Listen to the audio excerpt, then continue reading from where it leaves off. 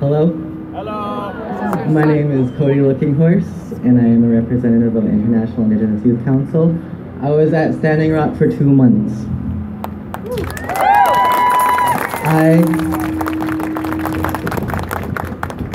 I have witnessed the most horrific things, from planes dropping chemical poison on the camp, from the frontline tragedies like women and children being attacked by attack dogs, elders getting maced in the face and forcibly pushed down and arrested, teenagers getting shot off their horses and coughing up blood by rubber bullets that were safe. We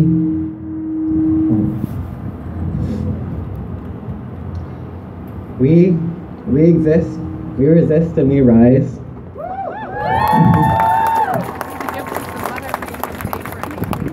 But Standing Rock isn't over. I was there for 2 months, but I can tell you it's not over, and the things I've seen there were so horrific, I don't even want to remember. They have done everything they could possibly do to hurt us in the front lines. Everything they did was intended us to make us wounded. They have razor blades all over where they had us, and we also all got cut up. In 2016, this was happening for clean water, for Indigenous youth that's standing up for clean water, and we need to have more Indigenous youth that comes together. We need to be together because we are breathing the same air, we are drinking the same water, and we're all on the same earth. And if we don't do that, we're not going to have this one for a long time.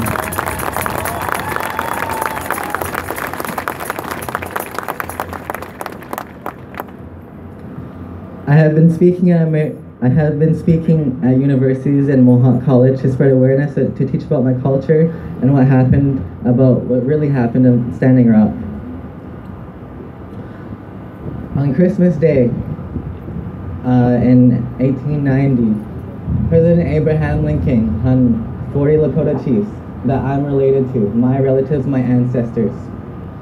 On Christmas! And he decided to do it on Christmas, and my Lakota people have rides every year. And I do not celebrate Christmas because my ancestors got hung on that day. And I ride from Crow Creek, South Dakota, all the way to Minneapolis, Minnesota, in honor of my Lakota people and frigid weathers and 30 below temperature.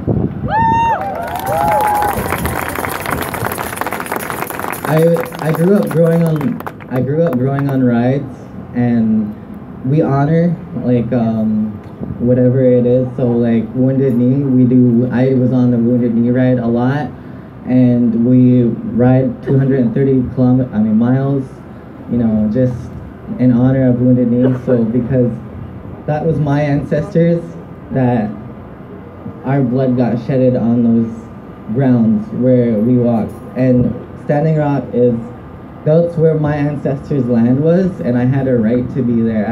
They told me to get off the land, but I knew that was my land because that was my ancestors' land. My ancestors walked there for thousands of years. You cannot tell me I do not belong there. Sorry, I'm just all over. The Lakota prophecy from a long time ago says Mother Earth is going to get a fever, and that is global warming. And she needs help right now. Mother Earth gives us everything we need to survive. She gives us food, water, and air to breathe, and all she asks of us is for us to protect her. And mankind has been, our Great Lakes, our 7 Great Lakes from here, they were 100 years ago, you could drink out of them. My people drank out of those rivers for thousands of years, and mankind has been here for hundreds of years, only 100 years, and you cannot drink it at all, or else you can get sick. And that's the kind of damaging effects they are doing, and animals are paying the price for what we're doing. Global warming, like the polar bears, they are drowning because the ice is not going to be there, and they don't have land to swim on. There's all of these problems all over the world, that we as a whole people are, we don't even know, but like we're a part of it, So we gotta do everything we need to do to stop, this. You could stop Dakota Access Pipeline by divesting from Toronto Dominion, I believe. And there's a Standing Rock documentary that just came out today. It's called Awaken. And there's another Standing Rock documentary that was just released like 2 months ago by Viceland, and it's called Rise. And I was at the premiere, and I spoke at the premiere, and like I was there with people from Standing Rock because I spoke at a conference at McMaster University with my fellow water protectors that I got a chance to fly down and speak with one more time, stand in solidarity with, and on our behalf of the McMaster Health Conference 2017.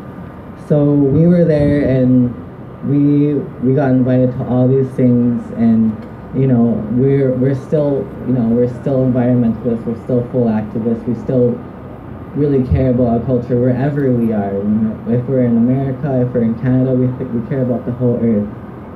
And no matter what nation you are, we are all brothers and sisters.